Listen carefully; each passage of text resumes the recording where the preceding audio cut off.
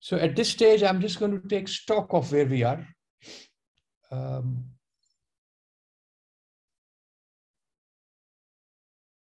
We have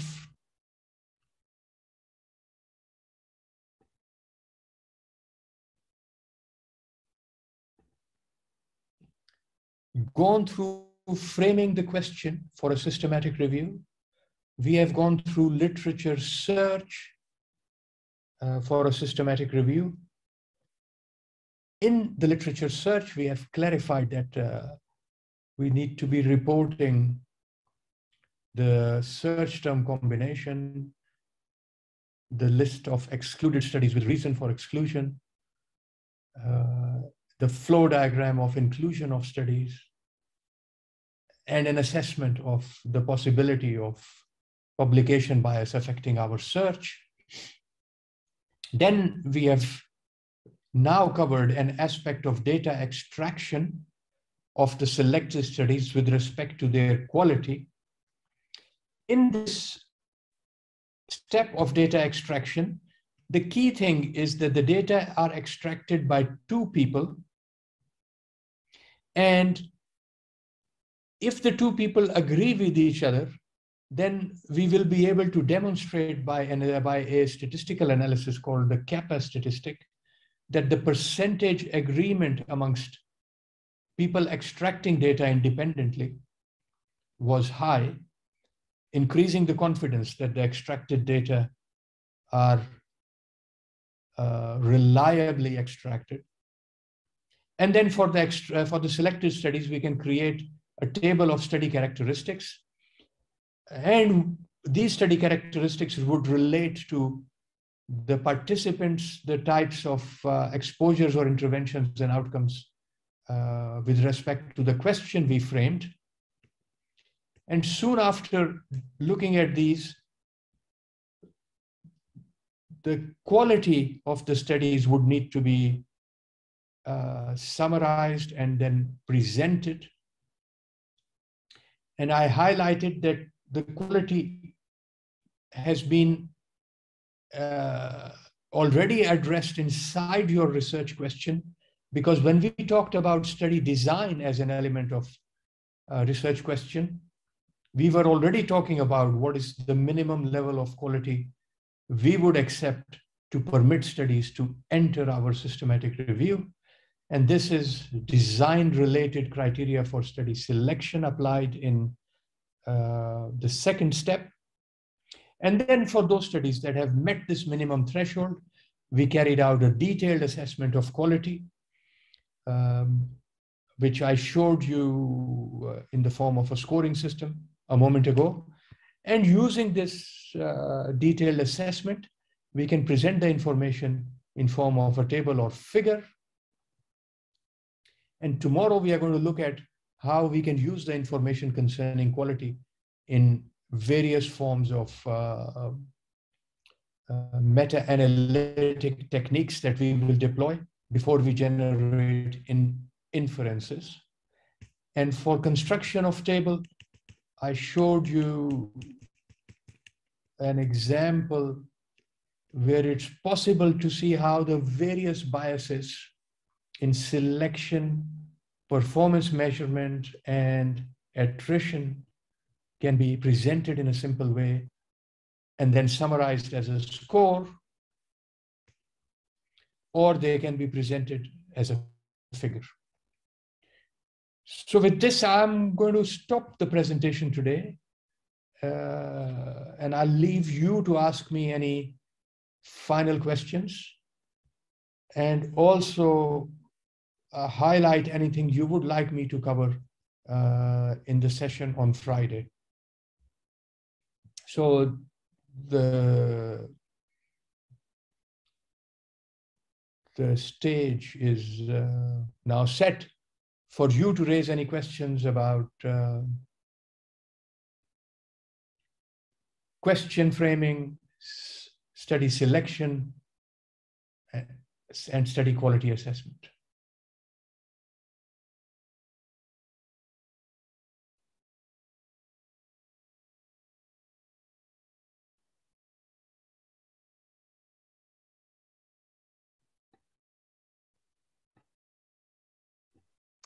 Can you please show the previous slide again? Absolutely. This is the slide concerning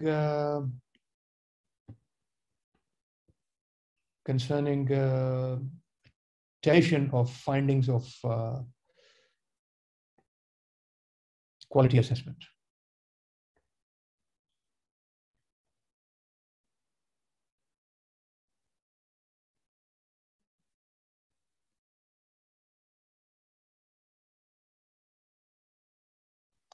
Would you mind explaining again the attrition bias? Maybe my audio wasn't working before. No problem. And I don't really get what should we look in this. Okay, I'm going to take you through this one more time because this information I really skipped over during my talk. So thank you for bringing this up. You will remember that I presented this slide earlier in the calculation of effect size. And I reminded you that in any study, there are patient or data losses. And in this example, I explained to you that we will assume that nobody is lost. And I also said this is a hypothetical example. In real life studies, generally, there is an element of patient or data loss that is unavoidable despite all the efforts made by researchers. So these patients or data lost in a study are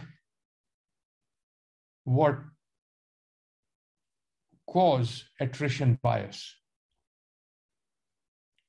And attrition bias need to be dealt with by avoiding any data loss, number one. If that does not work out, which will be expected, then to report all the data lost as part of reporting of the flow of patients in your study. And finally, taking account of the lost patients in an analysis that adjusts for the losses.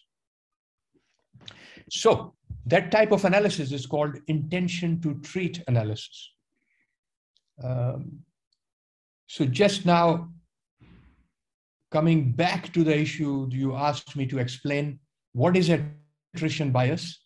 Then attrition bias is something that would affect the calculation of effect size because either we do not know about whether patients have been lost, or we know patients have been lost, but the loss has not been adjusted for in the analysis presented. So this is what is attrition bias in a nutshell. Does that make sense?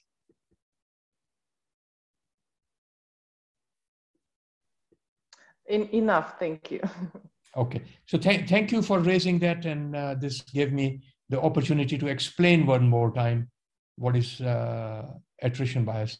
I'm very happy to explain anything unclear again or address any questions or take any comments. Please go ahead. I have a question. Can you hear me?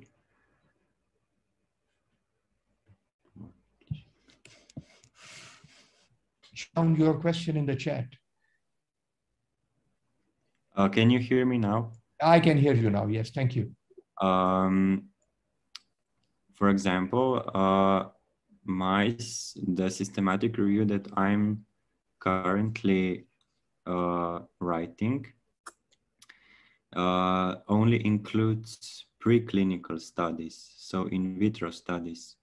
And I wanted to ask if all those biases are also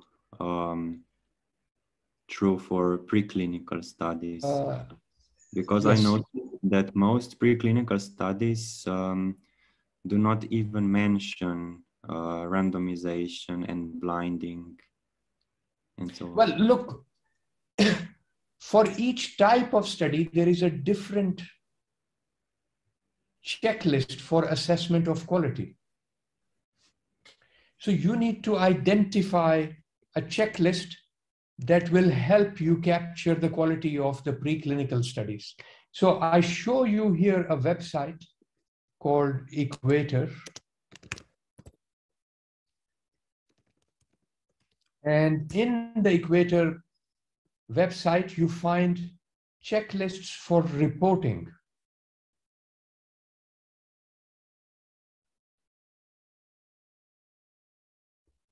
So here you can see animal preclinical studies. Here is a checklist available for reporting of animal studies. And if your preclinical studies are animal studies, then you can take this checklist and take some items that you feel are relevant for your question and apply them in your review to undertake the detailed quality assessment of the studies. Does that make sense? Yes. Okay. So here is just one way of going about how to identify quality assessment items for your question. So thank you for bringing this up. It also gives me the opportunity to clarify that the quality assessment system I presented in my slides here typically is employed for evaluation of randomized control trials. If randomization is used in a preclinical study, in an animal study, for example, then an assessment of this kind could be considered for application in such a research question. On the other hand, if randomization is not a relevant issue for a preclinical study, then you will need to find other quality assessment items. These will not apply.